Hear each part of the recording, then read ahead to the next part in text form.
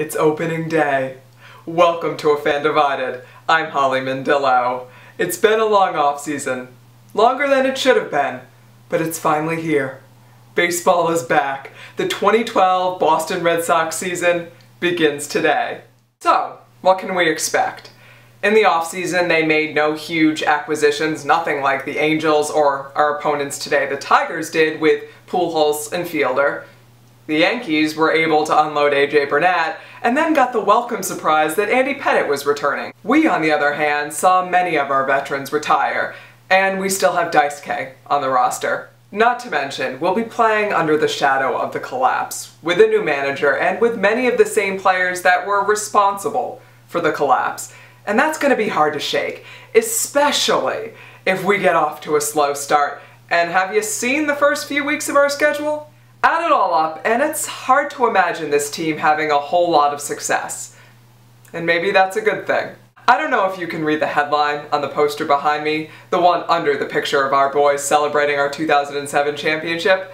It says, "Underdogs no longer, Red Sox sweep series again." There's something about that statement that troubles me. We are the underdogs. We need to be the underdogs in order to be successful. Do I really need to bring up last season again?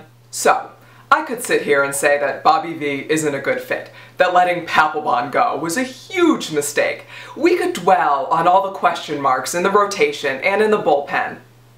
Or, we could say, why not us? Perhaps after '07 we got a little too confident, a little too cocky, and perhaps the way last season ended was the sobering shot we needed to knock us down a rung or two, so that we could reclaim our comfortable position as the underdog. We're not the Yankees, yet you win 2 championships in 94 years and all of a sudden you're the same? No, no way.